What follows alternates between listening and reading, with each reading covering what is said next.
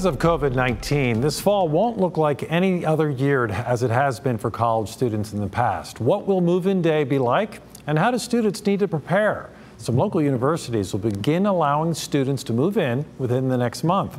VCU and the University of Richmond will be requiring students to get tested for COVID-19 before they can move in. Virginia State University students are encouraged to get tested when they get to campus.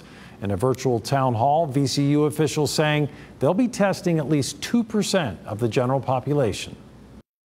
The idea behind that is that we get an idea of what the health and safety is coming into our residence hall, since we're considering that to be our principal focus right now. All the universities advise that students self-monitor for symptoms for 14 days before they return to campus. For the full list of requirements for moving in, just visit the university's websites.